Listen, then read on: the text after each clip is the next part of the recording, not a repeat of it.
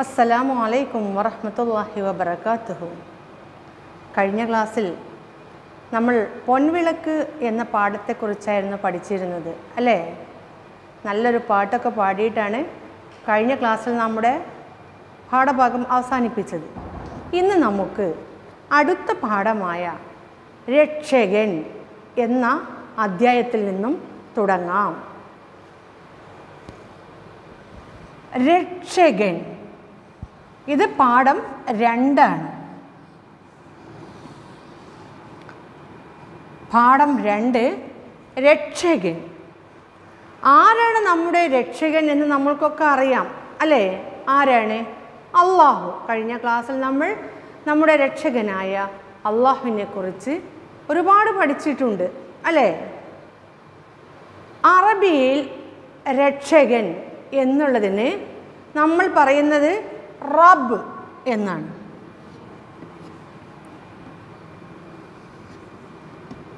റബ്ബ് റബ്ബ് എന്നാൽ നമ്മെ സൃഷ്ടിച്ചതിന് ശേഷം നമ്മെ നോക്കി നടത്തി നമുക്കാവശ്യമായ എല്ലാം നൽകി നമ്മെ സംരക്ഷിക്കുന്നവൻ, അവനാണ് റബ്ബ് അല്ലേ?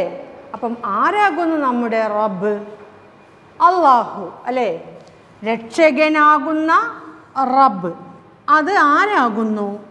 അള്ളാഹു.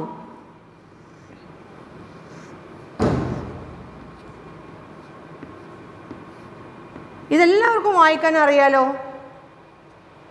കഴിഞ്ഞ ക്ലാസ്സിലും അത് ഒക്കെ നമ്മൾ പഠിച്ചതാണ് അള്ളാഹു എന്നുള്ളത്. റബ്ബ്, അള്ളാഹു.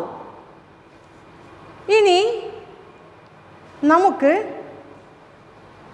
ഈ പാഠത്തിലും ഒരു കവിതയുണ്ട്, അതൊന്ന് ചൊല്ലി നോക്കാം അല്ലേ?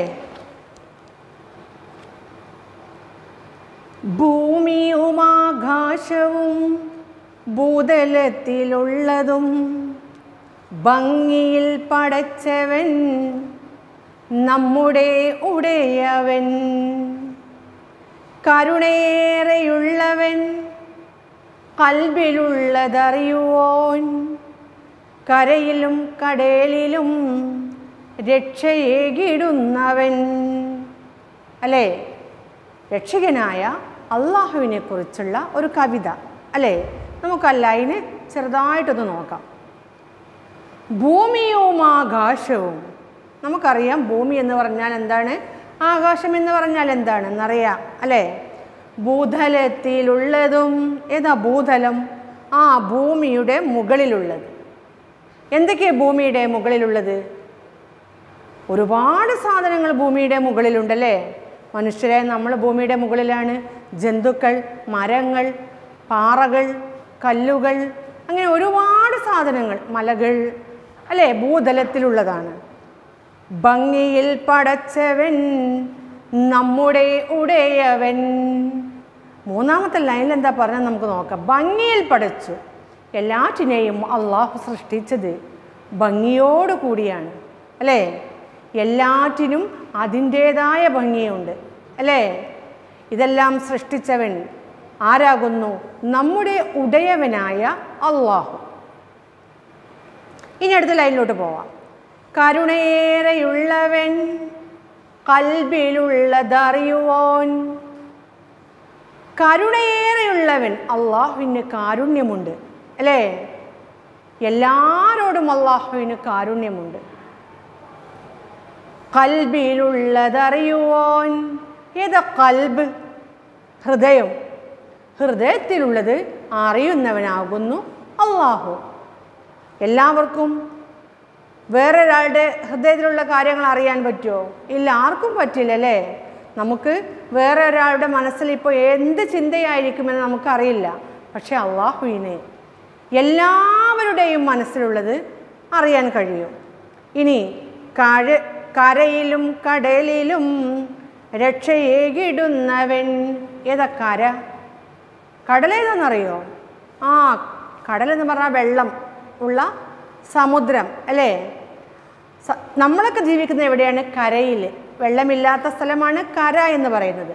അപ്പം കടലിലുള്ളവരെയും ഇനി കരയിലുള്ളതിനെയും ഒക്കെ രക്ഷിക്കുന്നവൻ ആരാണ്? അള്ളാഹു അല്ലേ? ഇനി നമുക്ക് പാഠഭാഗത്തിലോട്ടൊന്ന് കടക്കാം. നമ്മുടെ പാഠഭാഗം പേജ് നമ്പർ 9 നിന്നാണ് തുടങ്ങുന്നത്. പേജ് നമ്പർ 9 നമുക്ക് ബോർഡിലോട്ട് നോക്കാം.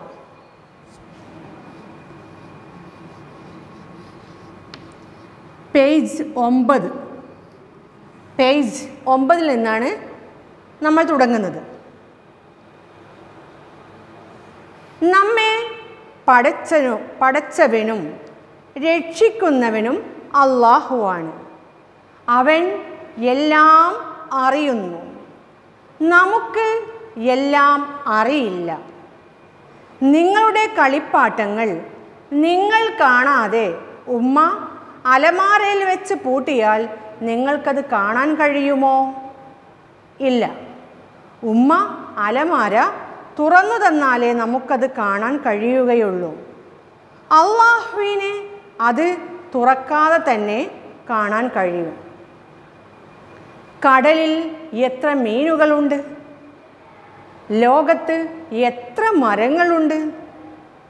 മരങ്ങളിൽ എത്ര ഇലകളുണ്ട്? ഓരോ മനുഷ്യൻ്റെയും മനസ്സിൽ എന്തെല്ലാം വിചാരങ്ങളുണ്ട്? അതെല്ലാം അല്ലാഹു അറിയും. അല്ലാഹു എല്ലാ കാര്യത്തിനും കഴിവുള്ളവനാണ്. നമുക്ക് വായിക്കാം എന്ന് പറഞ്ഞിട്ട് ഇവിടെ ഒരു ഖുർആൻ വചനം കൊടുത്തിട്ടുണ്ട്.